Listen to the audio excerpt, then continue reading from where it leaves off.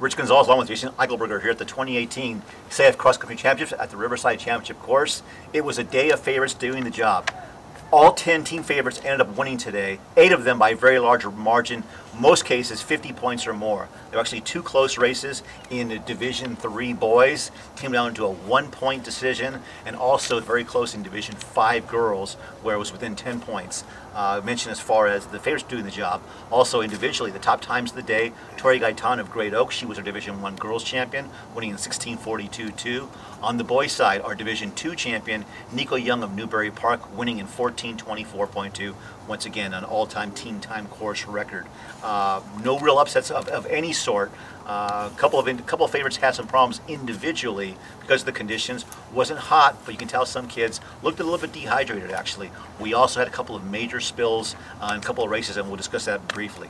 Jason, from your vantage point, what were some of the big highlights that stuck out to you?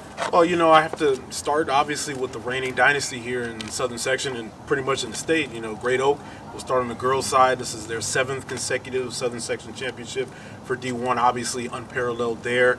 This is the 9th title in 10 years. The train just keeps on going. Doesn't matter who's leading it. It just continues to be successful. What happened that 10th year? That's what I want to know. San Clemente, I think, was the one that came through there. But D2, we have Claremont winning for the 3rd year in a row, being led by the freshman, Maddie Coles. Spectacular performance by her. Didn't see it coming, but it was refreshing to kind of see that last mile there, which really made a difference for her. Division 3, we had Sarah Scholes, who might have had one of the more uplifting stories, a bunch of uplifting stories with you know, all the fires and things. Wasn't able to really train this week, had to go to different places to really get a good workout in. Comes out here and basically goes wire to wire there. Also have Palos Verdes in Division 3 winning their 6th Southern Section Championship in the last 10 years, definitely kind of asserting their dominance there. The things that really stood out to me regarding a couple of those spills we mentioned. In the Division 1 boys race, the very first race of the day, Great Oak, the heavy team title favorite, come out. On the first try of the race, there was a spill. They brought him back for a second try. On the second try, there was another spill. There was no recall. 2 kids from Great Oak went down. They ended up being, by the time they got up, at the very back of the pack. One of those 2 was Tyler Tickner, the pre-race favorite. So he started from the very back, battled up, finished in 2nd overall, still ran great. Not to mention the fact that Great Oak was already 2 guys down. There were 2 individuals coming off injuries that weren't in the race, and one of those may not be back, might be in action at the state meet. But for them to be missing individuals, to have that spill early on, and to still come back is very impressive. Also in the Division 3 boys race, very similar. 400 meters in, Wade Nygren went down for Palos Verdes. He got trampled. You can see the video. He actually was in a pretty scary situation. Got up, again, dead last in the race, battled back. He ended up being the team's last scorer, and they won by 1 point. So big, so clutch. And I think that kind of underscores the whole meaning of the sport. You fall down, you get back up, you can still make a difference. To go from the back of the pack all the way to 2nd in the case of Tyler Tickner. Ironically enough, you know, Great Oak winning their 4th title in a row. Their titles victories have averaged 41 points. They win today by 43. So they're following along in the pattern that they've set of dominance there. And as you said, in Division 3, 1 point makes a big difference. And, you know, to battle back after such a scary situation just shows the heart and the soul that you need to compete in the sport.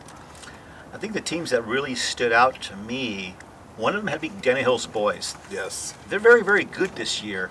And they've had some great races, but today they really, 1 through 5, really came through, where they basically passed up a little bit a West Ranch team that had been showing well recently. And we're talking about the Great Oaks, the Dana Hillses, the Newbury Parks, and a few others. We're talking not just state titles, but also in that NXN picture. On the girls' side, I mean, we're talking about obviously Great Oak. 2 teams that were very close together coming in on paper were Vista Marietta and Claremont, albeit in different races. We saw that order flip-flop just a little bit, but those 3 teams right now are the leading contenders for NXN bursts going down the road. So very impressive. And it'll be interesting to see how can bounce back and have the success next weekend, when obviously things will be ratcheted up even another notch from here. The real big difference at this point in the season is experience.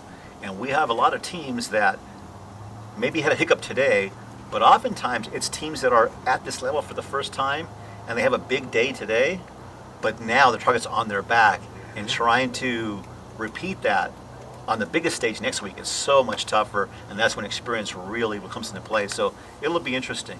During the course of the week, we'll tune back in actually on Friday from the state meet with a bit of a preview of the meet. Should be some great action from all around. Obviously, we've had some issues with fires and smoke quality around the state. If you have not heard, the Central Coast Section Finals have been pushed back to tomorrow, to a Sunday. North Coast Section, the plan is to run on Tuesday. If they cannot get that meeting on Tuesday, a 3-person committee is going to go ahead and determine who the qualifiers are for that state meet. Obviously, an unprecedented situation, a tough situation for everybody involved. You know, you just kind of go back to the old saying that, you know, making the best of a bad situation. I think that's the case here. Obviously, conditions in the North Coast section and the Central Coast section very bad at the moment, and you know, CIF is trying to exhaust every option to make sure those kids are not running in dangerous conditions. So it'll be interesting to see how those play out and how it impacts results next weekend at Wilbur Park. Yeah, definitely. All from around the state. It's just a very, really depressing situation. One of the coaches from Northern California, who's a teacher, he mentioned to me in his classroom during the week, there was a haze in his classroom because of the smoke coming in. It's just a pretty bad situation. But the kids are adapting. Kids are running indoors, on treadmills, at local fitness clubs, so forth. So they're adapting. It should be, for, as usual, when all said and done, a very exciting California State meet. Always looking forward to it. You get to see the best of the best, and obviously when it's go time, it's go time. All right.